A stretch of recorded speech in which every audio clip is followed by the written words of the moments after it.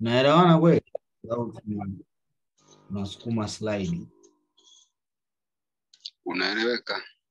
So, hii ni bullish setup ambayo ina involve stop hunting, choke, RTO.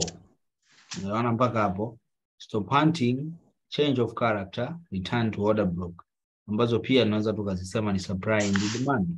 So kilichotokea price ilichofanya, price imetoka huku juu. Sawa? Then ikawa imeenda kutengeneza a new high. Sawa? Then what happened? Price ilikuja ika break this structure, this high, this low. Sawa? Sasa hii haiwezi tu ikawa stop hunting. Tutasubiria kuona kama price itakuja kuvunja this high, kutengeneza ile choke. So price baada ya kuwa imevunja, everybody was thinking hii ni stop hunting. Sawa? Sasa hiki kitu kukiangalia ndo kwenye ile analysis tuliyofanya. Sawa? Tulikuwa tumefika kwenye demand, nikamwambia lazima usubirie kuona kwamba kuna choke. So choke ina vitu viwili. Kuna SMS, kuna SH. Tutaenda kuisoma hiyo setup nyingine ya pili. Kwa hiyo sio kila sehemu ukiona kwamba price ilikuja chini hivi, ikatengeneza low, ikatengeneza high, alafu ikaja ikavunja, utasema stop hunting. Hapana. Utasubiri confirm kitu hiki hapa kwamba price ije above ivunje this high ili kutengeneza choke. Lakini hicho peke yake hakitatosha. Hii price, kitu hiki kinachotokea hapa lazima kuwe kwenye supply au kwenye demand ili uconfirm na uwe strong zaidi kwamba tunaenda kubuy. Tumeelewana mpaka hapo?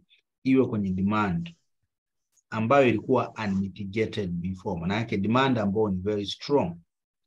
Na hapa ndipo ambapo utasubiri hatua ya tatu ambayo ni RTO, price kurudi kwenye nini? Kwenye order block, ambacho ndo hiki kitu tunachokiona.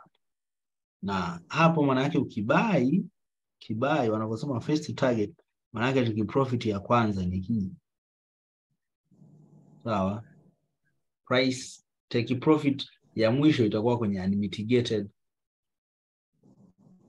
supply. As I told you, niwaelekeza namna ya kujua take profit au target kwa kuangalia mitigated and unmitigated supply and demand. Tumeelewana mpaka hapo? Kwa hiyo hii ni setup ya msingi zaidi ambayo unaweza kuitumia. Lakini the problem watu wengi inawafanya wapoteze hela kwa sababu wanakuwa wana trade choke every time. Every time wakiziona choke wanaingia. Every time wakiziona choke, haangalii kama you liquidity kwamba stop hunting. Je, ni stop hunting kweli? Imetokea maeneo ambayo naamini ni stop hunting. Umeelewana mpaka hapo? Sawa. Kama ni kwenye currencies, maana yake lazima uangalie kwamba huu ni muda gani? Ni muda wa stop hunting. Inapokuwa inatengenezwa ile low of the day au high of the day, ile pia huwa inatumika kama stop hunting kwenye session usiku. Kwa lazima ufahamu huko kwenye indices, lazima ujue kwamba itokee maeneo ambayo kuna supply au demand imesha attach. Naanza sasa kuifafanua, naenda kwenye lower time frame, maybe ilikuwa kwenye 4 hours, imesha attach demand, then naenda kwenye na tayari trend inaniambia ni uptrend. Sawa? Price imekuja ikatouch kwenye demand, si ndio? Nataka kubuy. Sasa siwezi tu nikabuy. Naenda kwenye lower time frame, maybe 15 minutes au 30 minutes. Naenda kutafuta hivi vitu, stop hunting, sawa, choke na nini, RTO. Unaona process ya kuzitumia hizi. So sio everywhere ukiona tu hii kitu wewe unaingia kwenye market na kubuy au kusell. Okay? Tumeelewana hapo?